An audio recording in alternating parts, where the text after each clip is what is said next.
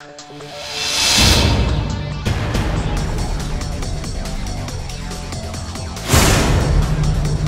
is the Valken Proton Tournament Paintball Marker. It's recommended that you lubricate your Valken Proton every 3 to 5 cases. Maintenance on the Proton is quite simple. Due to its unique design, all that you really need to do is drop 3 to 5 drops of paintball approved oil in the air source adapter of the marker. This is in the back of the on-off.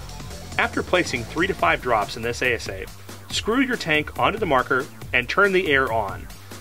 The high pressure air coming from the bottle will carry oil through the marker and lubricate all the dynamic surfaces that are necessary for play.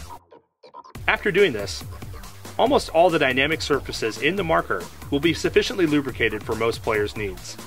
Due to the unique design of the Valken Proton, oiling the marker through the ASA is the recommended method.